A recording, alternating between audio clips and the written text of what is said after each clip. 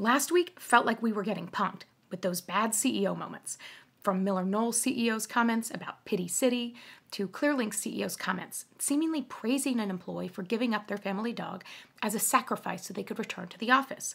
So what's going on? In this video, I'll talk about why I think some of these CEOs have these missteps and steps that all leaders can take to avoid becoming a headline. Now, when I talk about leadership, some of what I say is the exact same thing I say to my kids, that just like the line from Frozen, people do bad things because they're mad or scared or stressed.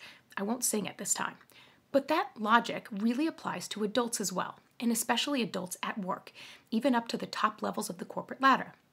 Because when you are a CEO or a company leader, undoubtedly you have pressure and you are going to feel that stress.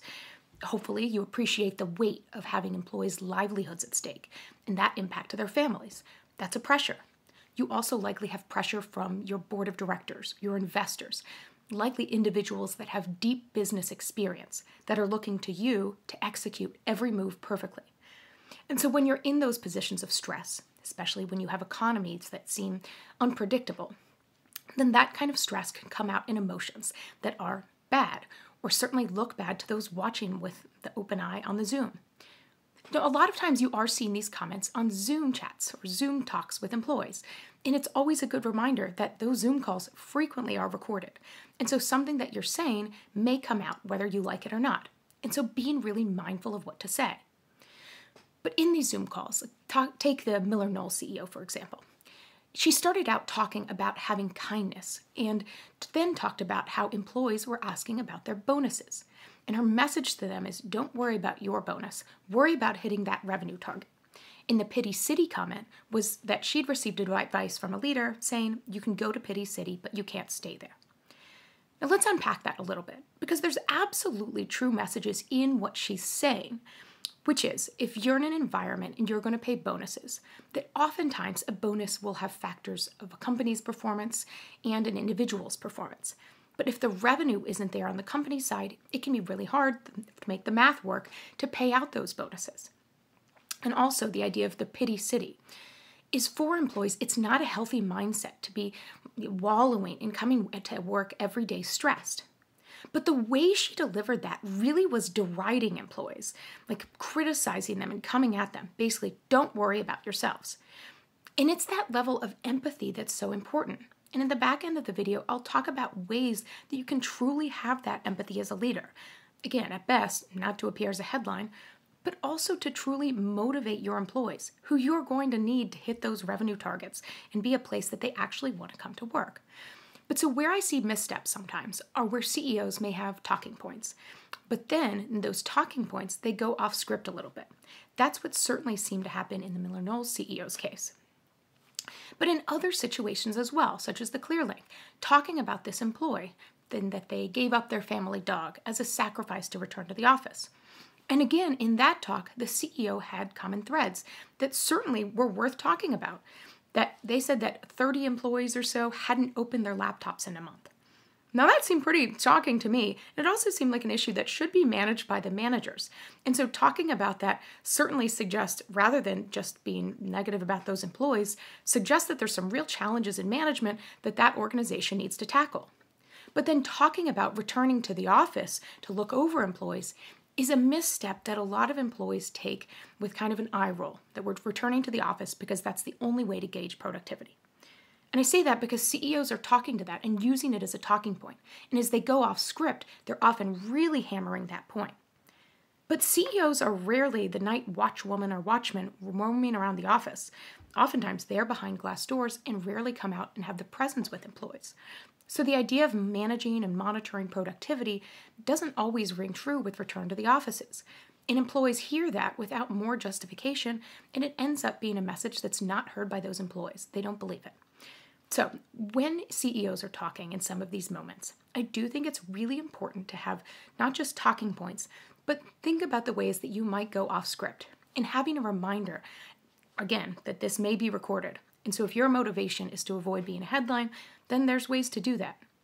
But the other approaches that all leaders can take, my number one, is to have other people look at your communications. On Administrative Professionals Day, which is today when this is being released, I think that frequently leaders aren't using their administrative support as strategically as they could. They may use it for travel, they may use it for notes dictating, things like that. But oftentimes, those administrative assistants have such knowledge of the organization, historical knowledge, and a read on what's going on. They see so many communications. So leaders, when they have that administrative support, can really use that type of support better and use those individuals by asking them, will you read this? How do you think this will read to employees? That's one of the top tips that I give to leaders, is to use your administrative assistant really as a thought partner. But not just ask them what they're saying, but be prepared that they may give you feedback you hadn't thought about. I'm fairly certain that if the Clearlink CEO had an administrative assistant that was empowered, and they gave a piece of paper talking about a talking point of giving up the family dog, that hopefully that administrative assistant would have looked and realized and said, I don't know how that's going to be received, because really quickly it turned into a headline.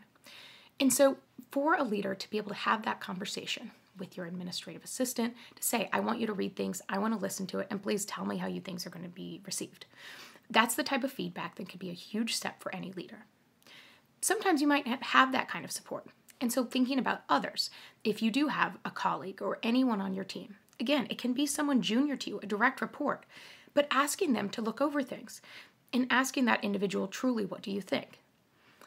Always reading what you're writing or the talking points you're putting out, of thinking how they're going to be perceived by the 99% of employees or public who may be watching or reading what you're saying, and knowing that they don't have exactly the same life experience than you do. Because frequently those CEOs, what I see, tend to be out of touch. You don't understand the day-to-day struggles that employees are living with. The employees that every day may be worried that they're going to be suffering a job loss really unceremoniously, like they've seen so many online and their family and close friends. So they're worried about their jobs. They're worried about their bonus. They're worried about their salaries. Because it's true that costs seem to be rising. Go to the gas station. Go to the grocery store. Often leaders at top levels have other individuals taking care of those things for them, or they're really out of touch with the day-to-day experience of individuals. From groceries to gas to mounting childcare costs to difficulty of getting childcare. All of those things are struggles that deeply impact the lives of employees on their team. And so by having individuals that you can talk to get that perspective, if that's the way that you can do it as a leader, is powerful. So in addition to having someone read your communications, whether that's an administrative assistant support or whether that's somebody else, taking another step back and having a real appreciation for those employees on your team, and those people that are having a different life experience than you, but one that often is shared by the rest of your team, those kind of struggles. And so that's why I do think having, whether it's listening sessions or a word, a phrase that can resonate more with employees, but just taking time to talk to employees and understanding how they're doing, to get that real picture. Because when you're at a certain level and you have income and you're having, certainly much different life than many of your employees, you may not understand what their life is like and also what value they're bringing to the table. And so having questions that you can ask to employees of day to day, what are challenges that you're bringing to work that you wish that I had a better appreciation of? That's a question you can ask. Or asking things like, what are something you'd like to see changed at work? And telling people, we won't be able to implement every idea, but I want to hear them. That requires a lot of trust. And so I'm pretty certain if the Clearlink CEO or MillerKnoll CEO tried to immediately the next day have listening sessions, people are rarely going to want to give that feedback because they may be still pretty shocked about how those calls went. And so building those relationships of trust can take time, but listening to them and acting on the feedback that you hear and telling employees, because a lot of employees would love to see a CEO that said, I took time and met with different employees to understand their challenges, and this is how we're implementing them. Rarely are leaders taking time to listen to employees. Rarely are leaders taking time to act on what they're hearing. And third, rarely are leaders then telling employees what they're doing. And these are all pieces of information that people deeply want to hear. So I'm hoping this week has a few less headlines about different CEOs' actions. But this video is about, again, why I think some of these CEOs do it. I think it is often from a position of stress and not understanding the day-to-day lives. But reacting emotionally like that is a step that leaders can prevent by really thinking mindfully and thoughtfully about communications they're making and taking time to actively learn about what that experience is like for their employees. These are steps that take time and are required to build trust. But at the end of the day, these are ones that can create work environments where good employees want to come, stay, and be engaged at work. So not only are those employees happier, but also the investors and board of directors are seeing organizations that perform.